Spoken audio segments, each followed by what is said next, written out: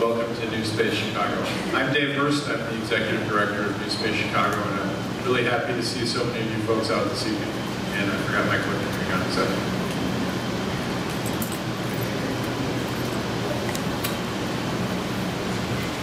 So we are New Space Chicago.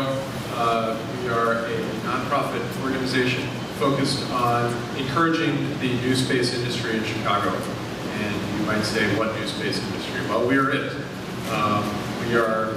We are here to encourage people to build startup companies that are focused on space. And that is a challenge. As you might realize, there's not a whole lot of space industry in Chicago, but we have all of the elements that are necessary for a thriving space industry here. And so this group of people and the people who come to our events are interested in making that happen and really bringing those elements together and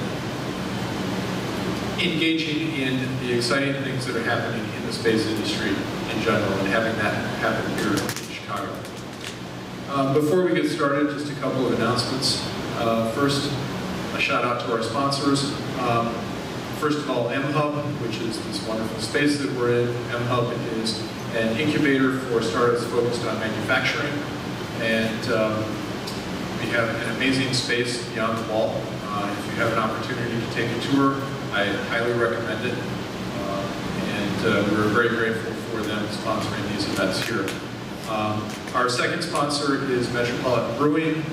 They are providing the beer that we've been enjoying this evening. They were one of the first craft breweries in Chicago, and they're about to celebrate their 10th anniversary this month. So we're very happy about that. New Space Chicago is also very happy to be involved in a partnership with Orbit Use Habitat. We have brought Habitat to M-Hub. And so Habitat is an opportunity to build your space startup. And so Orbit Use provides basically three services. One is Habitat, which is a local incubator focused on building space startups. They also provide a service called Masters, which provides educational content for people who are interested in doing space startups. So they have accelerator content, certifications in various topics and so forth. And they also have a fintech platform for crowdfunding space startups. So it's quite a package to help you get your space startup going. And we brought Habitat here to M-Hub, so we have a nice partnership there. And if you're interested in creating a space startup, I strongly recommend checking this out. Contact us at chicago@orbituse.com or go to the New Space Chicago website and check out the link there called Habitat.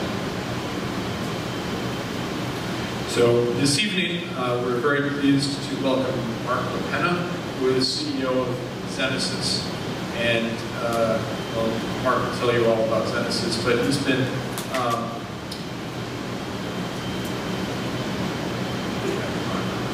there we go. Mark has been involved in space since the age of 9 when he attended space camp. He worked in the aviation and space industries for a significant part of his career, mostly in understanding how data can be utilized in a variety of applications. 6 years ago, he was recruited to digitize and commercialize live aviation data, but discovered that of the 100,000 commercial flights daily, nearly 20% of them went untracked during flight operations. And he's going to tell you more about that story, but that led to Xenesis. So without further ado, let me bring Mark up to the stage.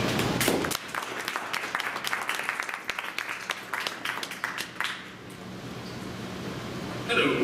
How's everybody doing tonight? Good. Normally I would say I didn't hear you, but I really can't hear you, so it's okay. I'm a little bit of a head cold. So I started Xenesis 4.5 years ago. I've been a Chicago resident for the better part of 30 years. But I grew up in Florida, right outside of neighborhood right outside of Orlando, a city called Winter Park. And I just have always been kind of a space geek. Star Trek, Star Wars, like them both. You know, cheers and cheers on that one. But I fell really deeply in love with space when the shuttle program first started back in the 80s. And never missed a shuttle launch. Saw every single one of them. And my career path kind of took me in a little bit of a roundabout way until about 4.5 years ago. And as Dave said, I spent the early part of my career in aviation and data science, working for 3 different companies over a course of 25 years. I won't bore you with all those details, but what I will say is my last company was sold to ExxonMobil Aviation for a large sum of money. I had a small piece of the company, and I took a year off. And that's kind of where the story starts. I took a year off from life. I knocked a few items off my bucket list and literally saw the entire Caribbean from a suitcase for about 360 some odd days. And I was recruited by a Boston consulting group to work for a company called Official Airline Guide. Now, has anybody here heard of Official Airline Guide? Okay, good. A few of you. So, Official Airline Guide has been around for about 80 years. They are the senior data purveyor in the aviation industry. Without boring you too much, they have been printing a booklet called the Official Airline Guide for the better part of 50 plus years. And I remember it because my dad used to use it, and I could always find where my dad was because he traveled a lot by looking at the Official Airline Guide, because he'd leave one at home and he'd take one with him and he'd highlight wherever he was. So every day I'd get up and I'd try to figure out, like, you know, where in the world is my dad? And that's what told me where he was. So I was really excited to go work for Official Airline Guide. So I gleefully accepted the job sitting on the beach in Aruba and moved back to Chicago and started working for Official Airline Guide. And about 3 months into my job, which was basically to take this print media company and help them to digitize their entire data set into analytical products and data feeds that over 900 airlines and over 4,000 airports globally were consistently purchasing. And so I went in and set them up. And about 4 months into my gig there, I realized that they had this massive hole in their data set. So there's about 100,000 commercial flights on a daily basis, and about 20,000 of them, which I couldn't believe when I figured this out, go untracked during the course of their flight. Now, can anybody answer why that is? Why do 20,000 airlines or commercial flights go off the radar screen during their duration? Rich? Yes. Ding, ding, ding. Curvature of the Earth. 2/3 of the Earth is covered by water. And they only track aviation assets from the ground currently. So I spent some time, some of my own money, about 6 months and about 50 grand, trying to figure out how to solve this problem. And interestingly enough, I met that guy sitting over there. His name is Rich Godwin. He spoke last month.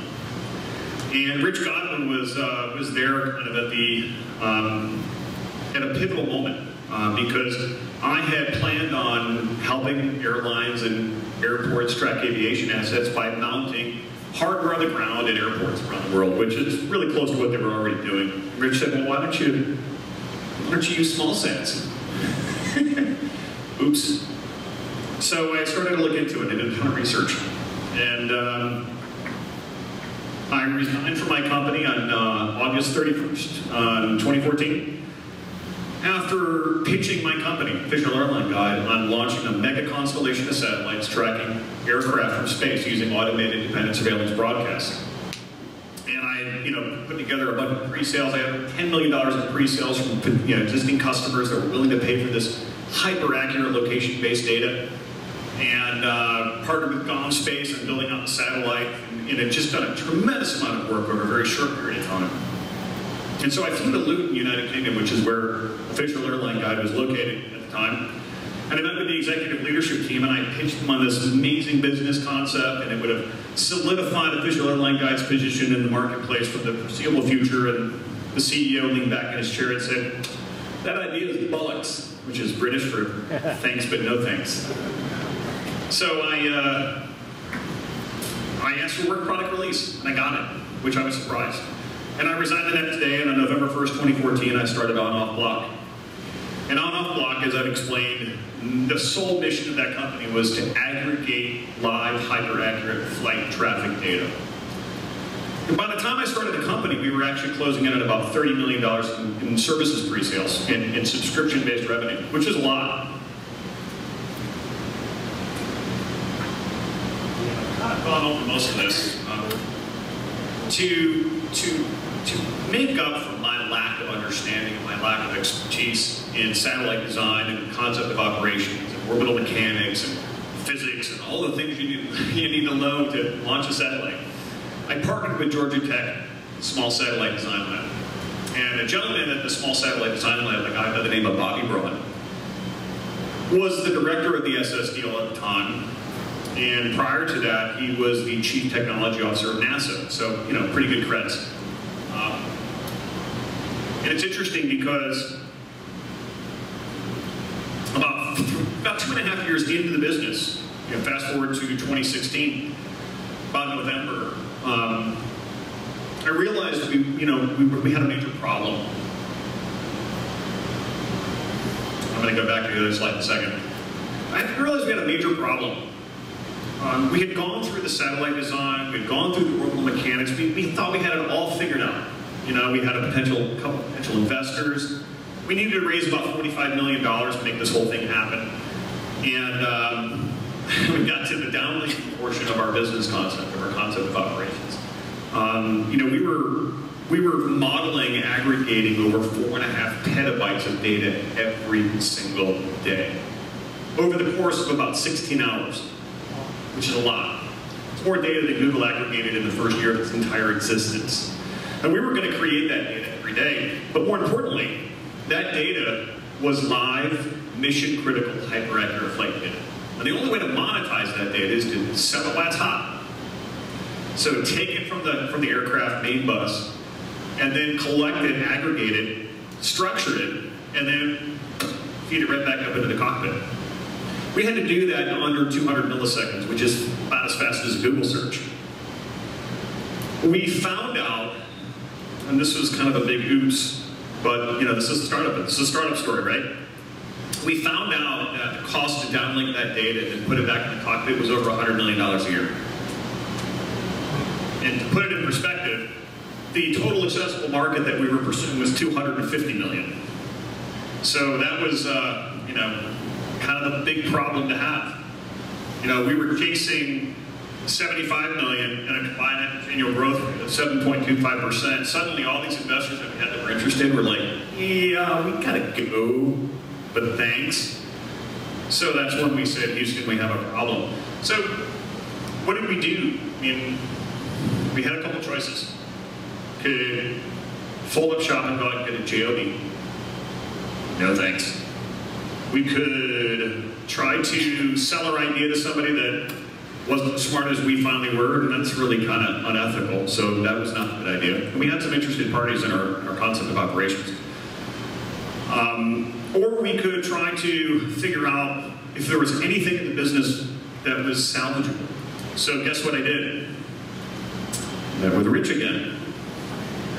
I met with Rich and a couple of his friends at Butterfield's restaurants, breakfast place in Naperville. And it was a Thursday, as I remember. And I brought my business plan, I had all these great ideas, I thought we could figure out what the problem, how to solve the problem, and I met with Rich, I met with a couple of his guys, and they proceeded to just basically tear me up one side, clear across the top and down the other. And I didn't get to eat a single bite of my breakfast. That sucked, because it's good food. And at the end of the meeting, you know, Rich and his partner looked at me and they said, listen, you know, Mark, it's not the end of the world. You know, you've experienced the same problem every satellite manufacturer or operator has ever experienced. It's nothing new. And the problem is how do we get massive amounts of data from space down to the ground, structure it, clean it, and deliver it to a point of consumption in ultra low latency for low cost? And Rich looked at me and he said, Mark, if you can solve this problem, you can create a whole completely new industry. And it was Thursday, and I had a meeting scheduled with my attorney for the next day, for Friday, to dissolve my company, quite literally. So we were literally a day away from, bankrupting the company. And so I walked out of the meeting. Fortunately, Rich paid for lunch or breakfast, thanks. And I got in my car and I called my attorney and I said, hey, listen, can you do me a favor? Can we reschedule till Monday? And I said to myself, sitting in the car, and I had like some beat up, broken down, like Audi A6, like 1 million miles on it. And I was sitting there and it's like, it's cold out, the car was cold starting and I hadn't eaten yet. And I watched everybody else eat and I just had my business handed to me on a silver platter after its head got cut off.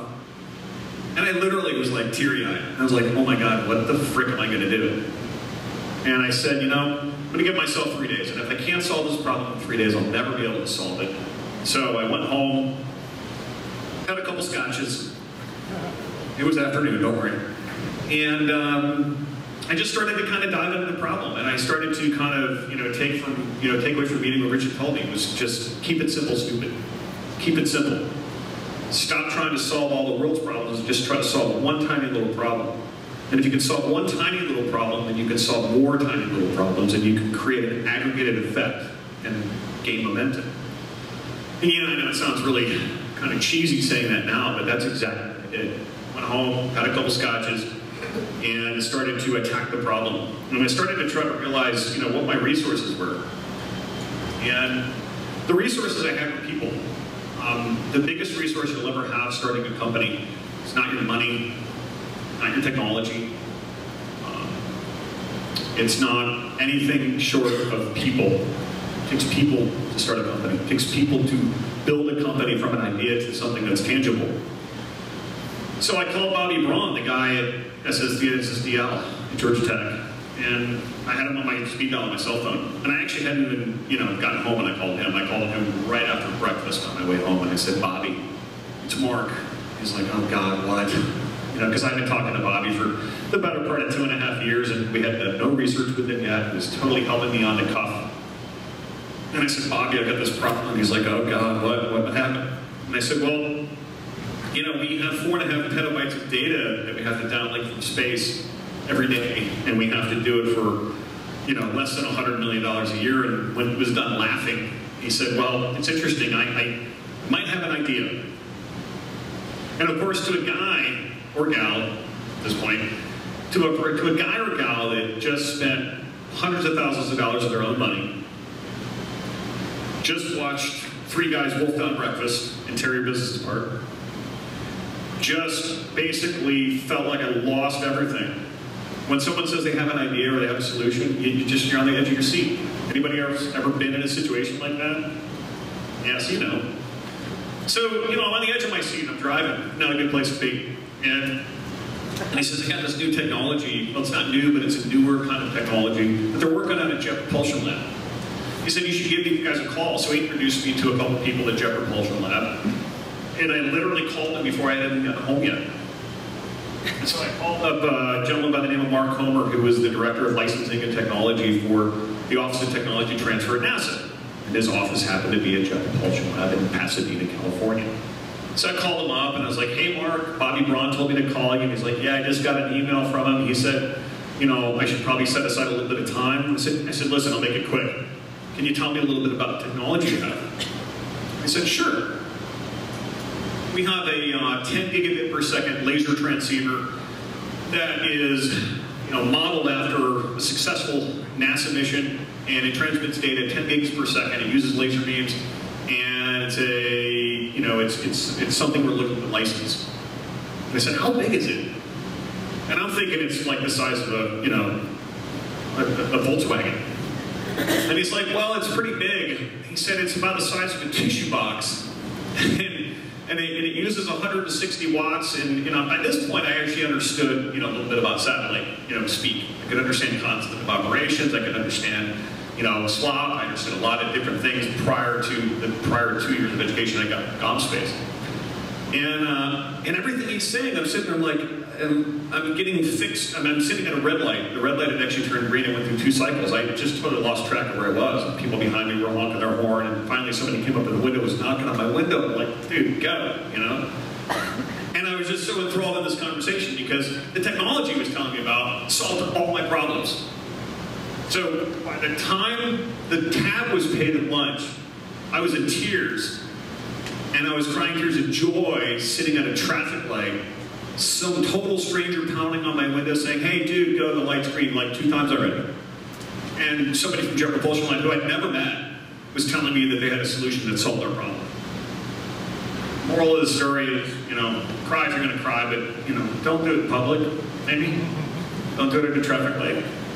So, here we are, right around November, and 2 years after I started the company. And so I took the rest of the weekend and I looked at the technology. And I contacted our guys at GomSpace and asked them if that, if this technology could be integrated into our satellite bus. And at the end of the day, the answer was all yes. It solved our problem. There was a tremendous amount of work to be done past that, but it solved our problem. And it allowed us to save 1% of our company, like I said before. So Xenesis was born. It's Xenesis, but we don't really care what you call us as long as you call us. So, what does this all mean? I'm going to kind of get into the meat and potatoes of Xenesis now. This is really where the startup story kind of gets its traction. Communications over the better part of 50 years have been done using radio frequency. And who here understands radio frequency? Okay, well, for those of you that didn't raise your hand, make it quick. When I was a kid, Dad drove me around in a beat-up old Toyota, and all we had was an AM radio. And in an AM radio, you got 2 dials. One's the power, and one's the spectrum, and one's the frequency. And you can only put so much, got to turn the dial so much down, you can only turn it so much up. That is a great explanation for how spectrum works. Spectrum is limited by physics. There's only so much of it. But over the last 50 years, we've launched thousands of satellites. Currently, there's about 1,800 on orbit. And with 1,800 satellites on orbit, they're already provisioning spectrum. Companies are fighting over it. They spend millions of dollars a year in attorneys' fees and lobbyists with the International Telecommunications Union trying to license that spectrum. And only the rich get it. If you're a small company, good luck. You have a really, really small chance of getting spectrum nowadays. The main reason for that isn't just because there's 1,800 satellites on orbit. It's because there's over 20,000 planned by 2026, 2027. So it's a market increase. Not an order of magnitude increase, but certainly close to the number of satellites that are being planned. So what does that mean? What it means is it's creating a bottleneck. And we need a communications revolution. And the revolution starts with stepping outside of the box, stepping outside of what we know to be a norm, which is spectrum communications, and looking at new technology. And it's really not new, which is the best part. Optical communications has been around for over 50 years. But optical communications can send data, not faster. They all operate at the speed of light. But they can send more data. Now, why is that? Anybody know? It's not binary. Well, yes, but Rich? Exactly. So Rich said very short wavelengths. What that really means is, if you look at spectrum, the wavelengths are kind of like this, they kind of loop along. And with every peak and every valley, they can cram data into it, right? But with light, laser beams, it kind of goes like this, right? So the beams are more narrow, they're more condensed, they have the ability to hold more data. So our capacity is significantly higher. But the best part about optical communications is they're unlimited. With spectrum, when you get to the end of the dial, you can't just add another station. With laser-based communications, with optical communications, we operate in a 1550 nanometer wavelength, which is near infrared, but it's outside the visible spectrum. And if we run out of capacity on one satellite, we can launch another satellite and increase the capacity by launching another satellite. Most spectrum operators can't do that. So what does that really mean? We offer, a 10 to 50x increase in the amount of data we can send. It's also cheaper to manufacture. An optical satellite, I know a little bit about this because we're doing this now, but An optical satellite we can build and launch an optical satellite for $5 million. With the same capacity that a $50 to $100 million satellite costs. I can prove that. That's just math. So at the end of the day, I wanted to show you guys what I call a trade explanation. So there's several different bands you can operate in if you're communicating data from space. And I won't bore you with too many details and go down every single one of these line items. But what I will say is there's Ka band, we're going to talk about X band, and optical. The bottom line on a Ka band transmission at 2 gigs a second, the total cost is $100 a minute. So in the course of a day, if you're a satellite operator and you're operating in LEO, you're going to get probably 64 minutes a day in downlink time, total pass environment. What that means is, as the satellite's falling around the Earth in its orbital path and its inclination, it's going to, on average, see a ground tracking station for a total combined time of about 64 minutes a day. And it's going to be able to transmit that data at 2 gigabits a second. With X-band, the time per day is about the same. You still have about 64 minutes, but the capacity is significantly less. It averages about 200 megabits a second. This is for smaller, LEO-based satellites. And the cost of that is about $17.50 a day.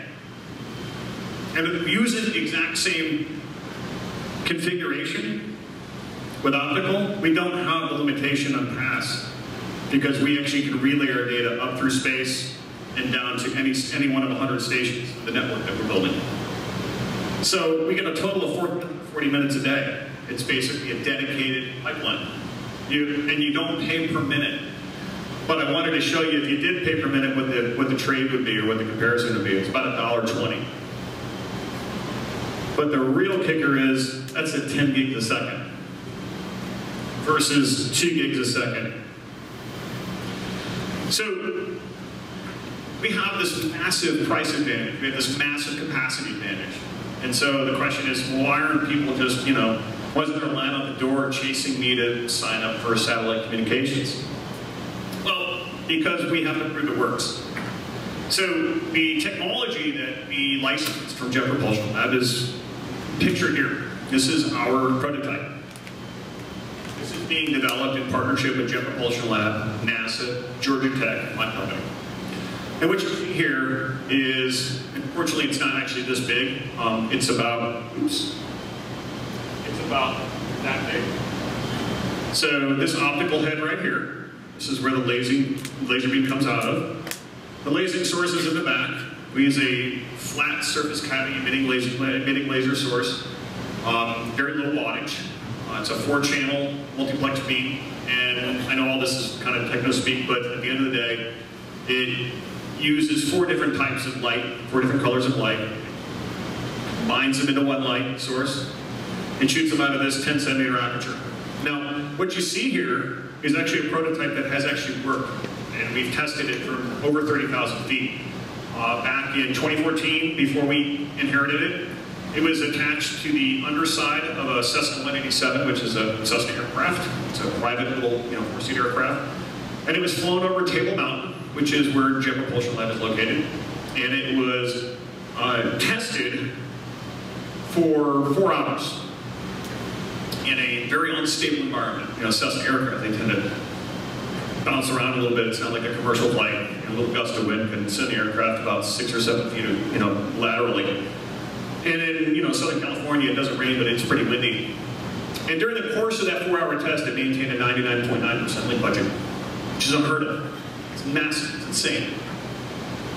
To someone that understands more about what we do than I do, they're pretty amazed by that. So what we have to do now is we have to test it from space. So we've partnered with not only Georgia Tech, we've also partnered with Nanoracks, and we're also talking to Airbus and the Bartolomeo platform. We intend on attaching our prototype to the International Space Station in late November, December this year. We will conduct a 3-month demonstration.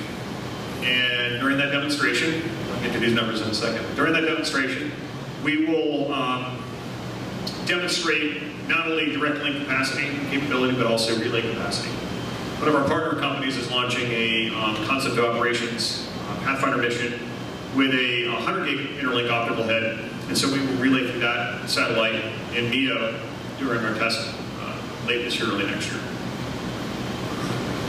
What does it all mean? You know, technology is cool, right? But there needs to be a happy ending to the story. So I'm going to try to give you one. So remember when we were looking at this chart earlier, we were looking at a $250 million marketplace. The space communications industry is a $78 billion market. A lot more money there, a lot more opportunity.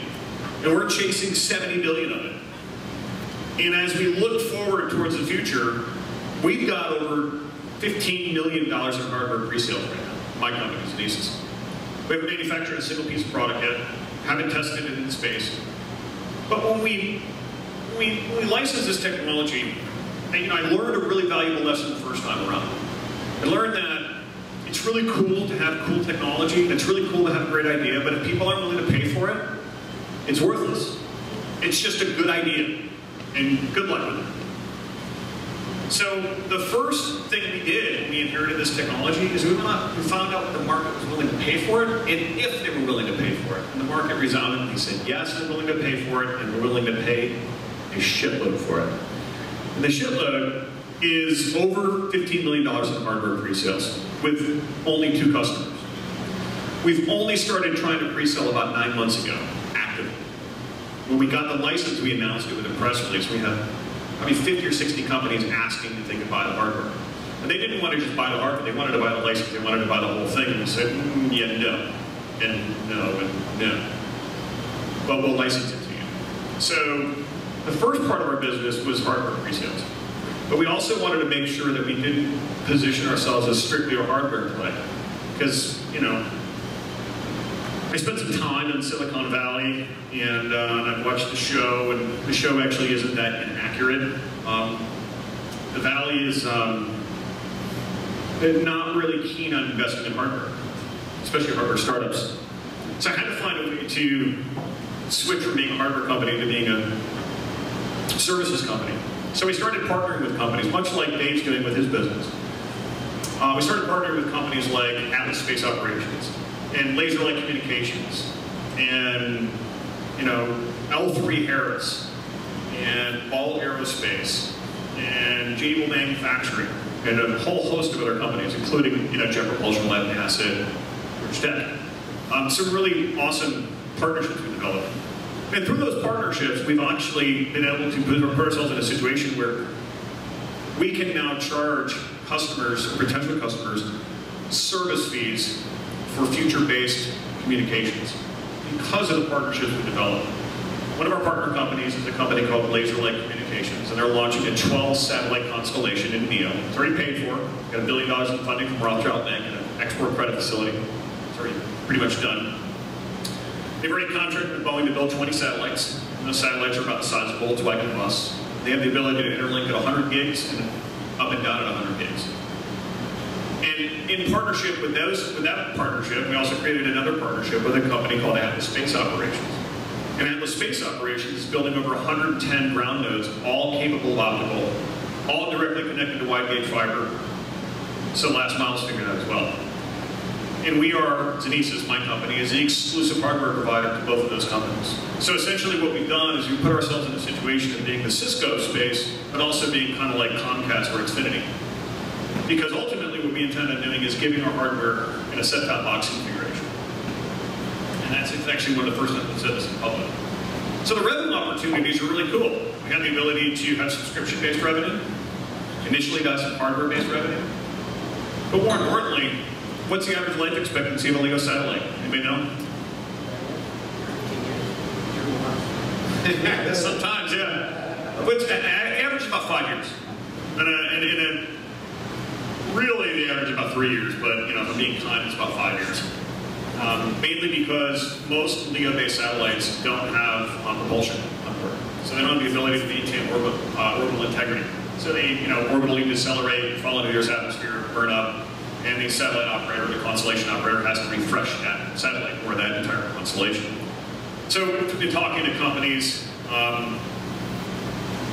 like BSO Networks, AFT, Telstra Global, GE. GE is actually a pretty cool story. We've talked to Planet Labs, Astrobotic. We're actually right now our optical head is the contracted optical payload for 3 lunar missions. Pretty much every lunar mission that's going right now, other than the Chinese, because we can't sell it to the Chinese right now. Yeah. Maybe ever, yeah. But the cool story with GE, and I won't, is everybody okay on time? Everybody okay? Cool. Not putting anybody to sleep. Everybody's still looking like you're awake. All right, cool. So the story with GE is really cool. I'm a voracious geek reader. I like to read, and I don't like to read like Harry Potter and stuff like that, albeit it's cool. I like to read financial reports of companies. And call me sadist, I literally will fill the bathtub and grab a stack of 10Ks and read 10Ks and, listen to cool music and drink scotch. And believe it or not, that stupid, crazy, dumb tactic has paid off. Because I was able to discover in reading the last 8 years of GE's 10Ks, not only are they epically failing as a company, but they're paying exorbitant fees for data transport.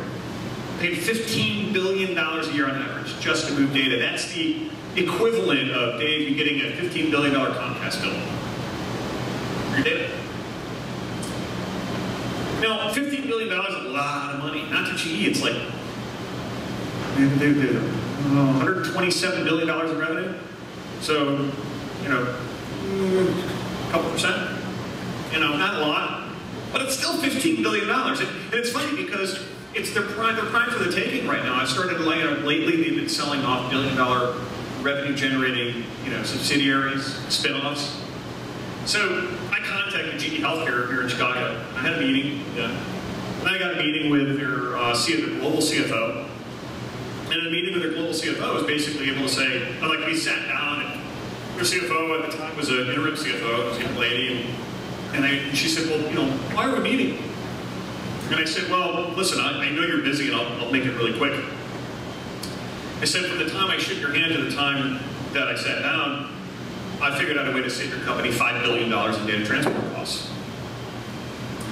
You say a number like that to CFO, even if they're a $200 trillion company, $5 billion is a lot of money.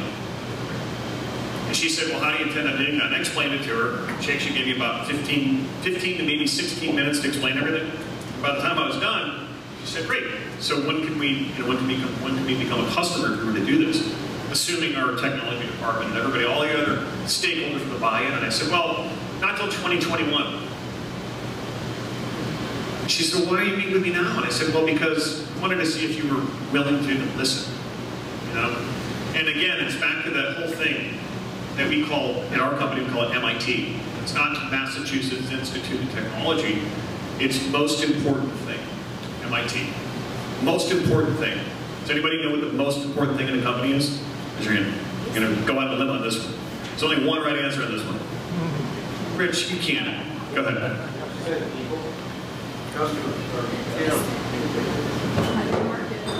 Internally, you're right. But the most important thing to a company is revenue. Not revenue, you got nothing. Not revenue, you can't pay people. There's a lot of founders, a lot of really smart CEOs that would disagree with me. I don't care. Revenue is the most important thing. And that's why I was meeting with the CEO of GE, or the CFO of GE. I know I couldn't give them anything, and I know I couldn't give them a contract or anything. I just wanted to see if they'd listen. They did. They salivated them, and they still call. How are things going? So now I have a quarterly update call with GE. It's just a cool story. What does all that mean, though? And I'll get to this in a second. What does all that mean? This is supposed to be a startup story. So here's the lesson. The lesson is, do what makes you uncomfortable. I don't care what it is. See, I love people, and I love doing this, and I love selling. There's actually not a lot about my business that I don't love. I don't like accounting. I really hate that. We have a CFO for that, so I don't have to do that anymore. But you have to get into the weeds. You got to be willing to do the dirty work. You got to be willing to roll up your sleeve. You got to not worry about what you're wearing, a sport coat, nice shoes, and driving a nice car, and doing all those really cool things that seems like what startup life is, because it's not like that. I'm 45 years old. I don't have barely a pot to piss in. I've got a really kick-ass company, and we're getting ready to make it. But I'm couch surfing still, and I'm not ashamed to say it. My ego used to be so big that I would, John, I've known you for 10 years. You can attest to this. I used to be the slickest guy in the room. I dressed so nice. I had the nicest shoes, the nicest watch, the nicest shirt. I mean, if it was new, I had it. I was that guy. But what I've learned through this process is none of that stuff matters. What matters is if you have an idea, if you can get one other person to believe in your idea, that's half the battle. It's half the battle. Just one other person. Because if two of you can get two other people to believe in that idea, there's four, right? And it's exponential. Since we started this company, it was just me. Literally, it was just me. And I begged Rich to come work with me. I did. I don't know if you remember, but I did. And Rich knew what I didn't know. I wasn't ready. Now we're ready. This week we got a term sheet for $10 million for an export credit facility, so we don't have to give away the equity of the company. We got a license agreement offer from the original investment, Waze, for $2.5 million, no equity. They just wanted the right to sell the hardware to a specific region. And we're getting ready to turn down a Series A offer from a couple very, very large venture capitalists that are going to have a really bad week next week. Because we've been working on that deal a long time. And we're doing that because, what we built here is an alliance between three companies.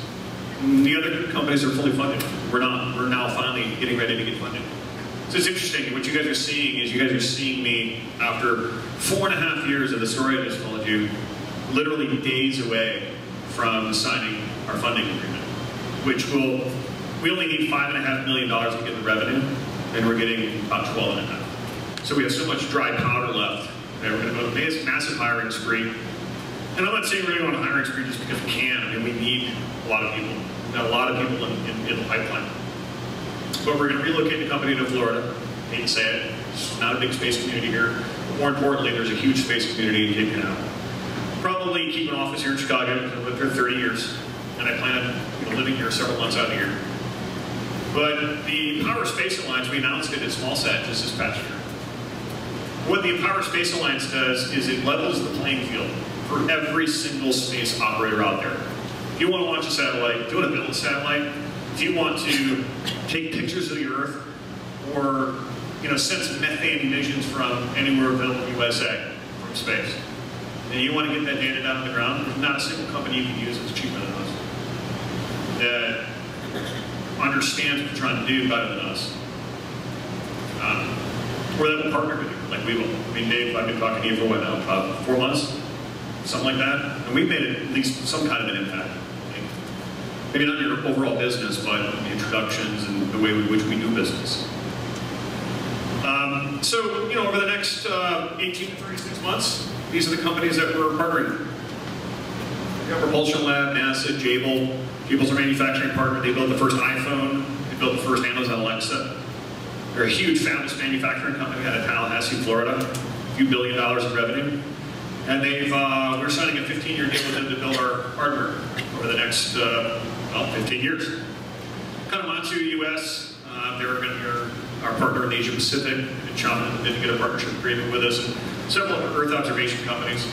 Competition, I suppose I can spend some time going over this, but if anybody wants to know about this, you can just come up and ask me later. The milestones.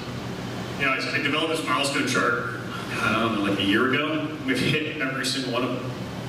Hit every single milestone. And there's actually a much more detailed milestone chart than this. I didn't want to bore the living Jesus out of everybody, which, I don't know, looks like it's in there.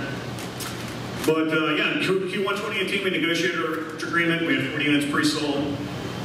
Research agreement was completed, started raising funds. We had our 75 units pre-sold. We started prototyping. Q4 of just this past year, we delivered our first brass board, which I showed you a picture of.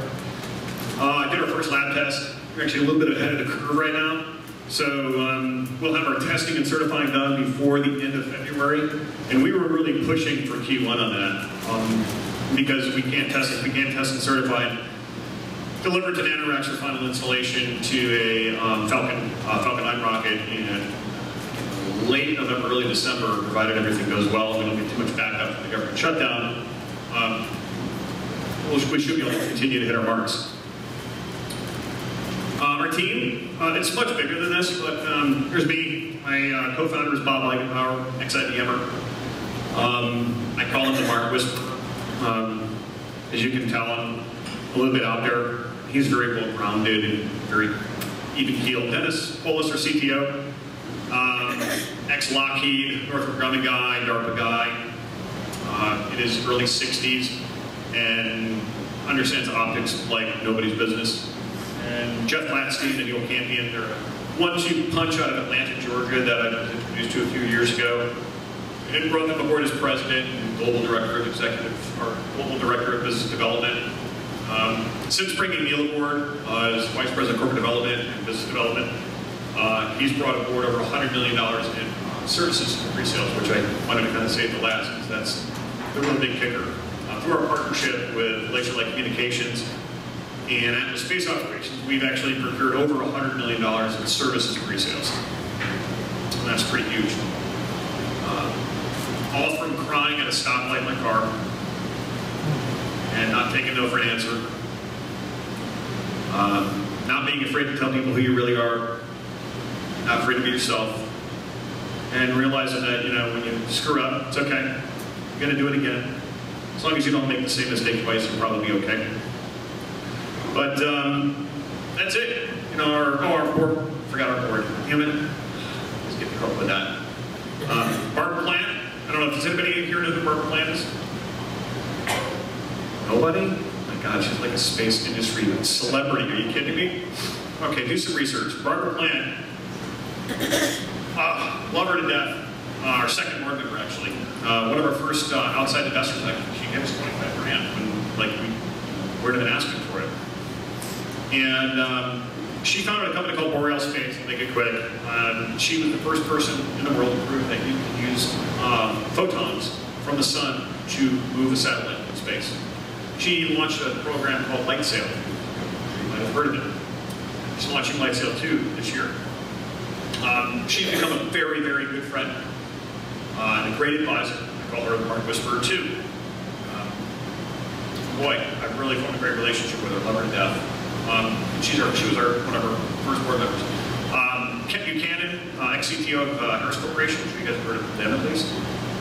Ex-CTO, has been on our board for a little over a year now. And Sean McDaniel, CEO of Atlas, one of our advisory board members. Bob Lancaster, Bert Fotheringham. Bert Fotheringham has been around in the satellite communications industry for the better part of 45 years. Again, another celebrity. And just this past week, which I haven't been able to add to the slide yet, we just brought aboard Jim Geets, who was the former CEO of Blockbuster and 7-Eleven, to our advisory board. He's also going to come aboard as our president, replacing Jeff Latstein, who's going to come back down to global director of strategy. So now we have a Fortune 500 CEO as one of our team members. I'm working with Jim for a couple of years now, trying to recruit him. Finally got him literally like 2 days ago. So that's, again, new information. So, you know, I guess appreciate you listening. I'll leave you with this. I don't care how bad you think your idea is, try it. Just try it.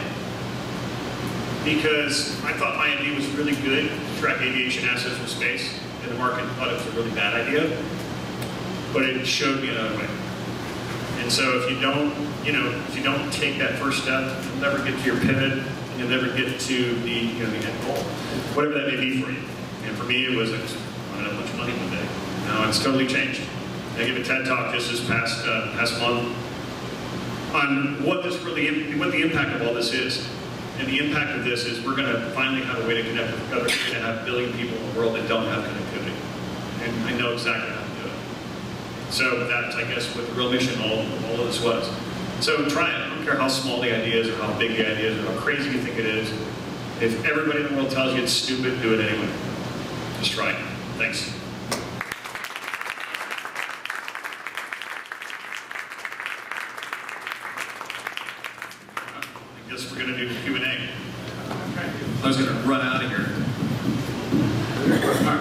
shoot. So first question.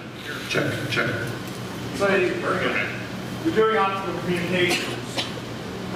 How does environmental? Obviously, cloud cover, you're still sitting in the infrared. You're going to get filtered in for how many ground stations are you talking about? Because you're talking a 2.5 to 3 second window. Yeah. Every 2 degrees, 15 degrees. Yeah, so great question. It's usually one of the first questions an investor asks is, well, how do you get through clouds? What happens with humidity? What happens with, atmospheric interference?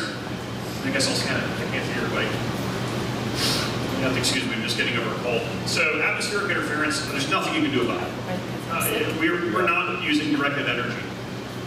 If we were using directed energy, we could just burn through a cloud. But of course, we would also burn through the atmosphere ground and kill someone, which is not a good thing unless you're in the military. So how do we do it? How do we get around it? Spatial diversity in the ground is the first way.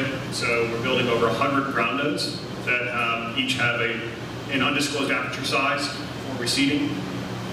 And the entire system is patented. So the entire system is actually run by over 50 live weather feeds and over 100 years of historical data. So we're able to predict within about 92% accuracy right now. As the system matures and is used, we'll increase that. But right now, in our modeling, we've done over 1,000 simulations. Each simulation is run for an hour. So 24,000 hours, or wait, 10,000 hours? I don't even know now. Whatever. We've done so many simulations that we know within 92 to 95% accuracy what our link budgets will be at any given point in time, based on, again, historical and live weather feeds. So the last way we do that is instead of going in a direct connect environment from a LEO satellite to a receiving station, we send that data up to a MEO satellite and then relay it around to whatever satellite has the best connection. And again, the whole system is administered through the weather. So every single ground station has a live weather system on it. Also the 50 live weather feeds, and the whole system is run through AWS GovCloud. Answer your question? So my question is a strategic question. As a startup and thinking about the industry you're getting involved in that has massive potential, how are you guys viewing or considering the incumbents that exist in satellite communication, like KSAT, for example? Like they have a lot of ground stations. They can potentially see that you're going to encroach on their market. So how are you guys considering that process and those potentials? Great question. Excuse me, sorry. Rude. So the question was, how do we take care of incumbents trying to, well, here, perfect question, right? So KSAT, I sat on the board on a panel with Catherine from KSAT and the founder of RBC Signals and Bruce Pittman from NASDAQ Research a couple months ago at our law firm in Menlo Park, or Palo Alto, I'm sorry. And it's funny because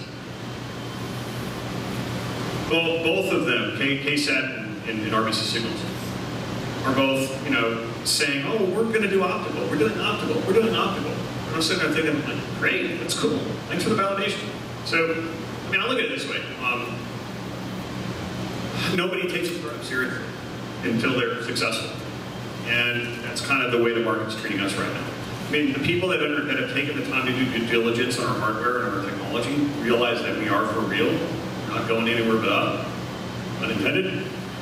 But, listen, there's BridgeChat, there's Kymeta, there's KSAT, there's RBC Signals. Everybody is going to eventually be launching an optical head. Hey, no worries, that's great. What differentiates us is nobody's got the unpowered space lines like we have. Nobody has the ability through partnerships to, well, let's say that they won't eventually have that. But right now, we've got a 5 to 7 year head start in the entire marketplace. And it's a defensible position. Because if you're, let's just say you're RBC Signals and you launch an optical head, kick-ass, great job, congratulations. Again, more validation for us. But what that optical head can't do is it can't perform like a relay satellite can for us. And we're the exclusive hardware provider for that network, so they can't compete with us in a relay environment. So now they're cut down to 64 minutes a day on passive. So it's great that they're developing these technologies because it helps to validate us. But when it comes to competition, we're not getting into spectrum. I'm kind of glad they're getting into optical. Wish they wouldn't. It'd be nice to have no competition. But at the same time, listen, space is a pretty big place. And between 1,800 satellites currently and 20+ thousand that are getting launched over the next 3 to 5 years, I'll be honest with you, I wanted to validate your question, but I really don't think about it. No, yeah, I really don't. It's not because it's a cocky thing, it's just, if I spend all my time thinking about what the competition is doing, I'm going to lose track of what I need to do. But it's a great question, and you're right, there is validation in that. I was going to say, Mark, that there's so much demand for what you're being able to provide. There's plenty of room for everybody at the moment. Yeah, there really is. There really is. Thanks, Rick. So I was just going to ask, do you have any aspirations for, I guess, creating an internet or something that you can use on Earth, or is it a viable market to think of it in that way? Yeah, totally. I'll be really brief on this because I have a long time answering that. To answer your question, yes, I do. I wrote a business plan for on-off block, and it was a really lengthy business plan. Rich, what was it, 250 pages? This is a freaking novel. And it's funny because in that business plan, I talked about launching a decentralized space-based internet system. So think about like AWS and Facebook and basically the internet, all decentralized and hosted and managed in space. Laser beams are based on physics are pretty much unhackable. So, coupling that with quantum communication and a couple other different types of encryption, we could actually launch call it Internet 2.0. I call it something different. I'm not really ready to talk about what I call it, but to answer your question, yeah, I think there's a future market for a non-corporate owned internet. Right now, Google and Apple, Microsoft, and a couple other very small entities control the entire market. And they control all of our data too. And I think that data needs to be owned by us. We're the ones creating it. Data footprint should be yours, and it should be nobody else's, unless you want to monetize it and rent it for sale to a company like Google or somebody else. Those are dangerous conversations because revealing too much can really put you in an ugly trick bag or a pretty pickle with companies like that. But yeah, to answer your question, yeah, we've got some thought processes on that. We're working with a couple companies right now in developing a research partnership to launch a couple multi-terabit on-orbit storage facilities. Actually, talking with Barbara Planet and a couple other of those projects as well. So yeah, there's a lot of that that's kind of quietly happening in the background. And I think that really is, that will be what opens the future of the space economy, is that scalability and that in-space storage. Answer your question? What about dual use? Have you thought about using it as a laser imager for like debris cloud or satellite avoidance? You got a simulator on there, obviously. Yeah, I haven't thought about it. Not to say we won't. Good question. I don't know the answer. There's so many applications. Yeah, there's just so many applications, and hopefully through recruiting we can. I want to bring back kind of the old 80-20 thing that people used to do, which is do your job 80% of the time, 20% come up with a really kick-ass idea. But I want to put a little bit of a cherry on that. I want to allow the employees to own part of the IP so they can get really wealthy off of their ideas. We actually want to have the employees' kids there, full art engineers. Yeah. For that exact reason. Yeah, work-life quality, work-life balance. To me, it doesn't really mean anything because I love what I do, and I've fallen in love with what we do. I don't work anymore, so it's different for me, right? But it needs to, everybody needs to have something like that. I hope we can do that, but I don't answer the other question, sorry. Company now, are you a private company or are you think you may become a public company? And if you do, I can see technology, other companies, other industries probably very interested, especially when we talk about the internet. I can see other corporate companies want to come and try to maybe a nation company and try to buy it. Yeah. What was the first part of your question? Oh Yeah, private company. Sorry, I love the second part of it. We're a private company, Delaware C Corp. We started as an LLC. We had our first investor meeting and learned really quick that was not a good idea. We switched from an LLC to a C Corp. As far as like IPO and stuff like that, I think the market will tell us. Market will tell us what we should do. I have some thoughts on that, but they're just, it's kind of like, I don't know, what are you going to wear to work tomorrow? Dude, I don't know. It's not tomorrow yet. I wear the exact same outfit every day, actually. So I've got like 40 of these and a bunch of pairs of jeans, and they literally look like this every single day. Because I just stopped caring about what I wear to work. Sorry, does that answer your question, though? Oh, just a quick question on the partnerships and alliances you put together. Was it your IP or like enthusiasm? What made people get on board with you before you guys maybe had it all done? I love selling. You can take the CEO role away and just call me a sales guy. I love people. Probably a lot of the enthusiasm. The IP is cool, but the IP is going to be obsolete in 4 or 5 years. There's right now every idea that you guys and gals in this entire building, not just this room, any idea we're thinking of. There's 2 15, 16-year-old kids sitting in the garage in Edinburgh, USA, getting ready to launch a business that's going to change the world, and it's based upon an idea you're thinking about. It's true. Google's a prime example. So we're, half the things that we're surrounded by, microphones, lights, chairs. There's a market got ported on every single thing that we interact with every day at some point in history. So yeah, I think it's enthusiasm probably more than anything. Sometimes you have to manufacture that enthusiasm because you don't always feel like this. That's I think where the rubber meets the road. Can you do it on demand? Is it just when you feel like it? Does that answer your question? Cool. Anything else? Thanks. Appreciate it.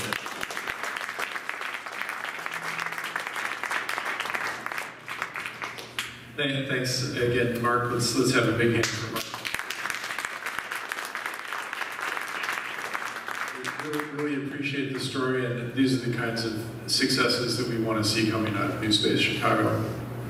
So next month we are not going to have an event. It turns out the second Thursday is Valentine's Day, and we'll probably want to do something else on that day. So our next event is going to be March 14th, and we will hear from Sean Casey of Atlas Space Operations, who Mark mentioned. So thank you for coming out, and please, you're welcome to hang out for a bit and continue the conversation. Thanks again.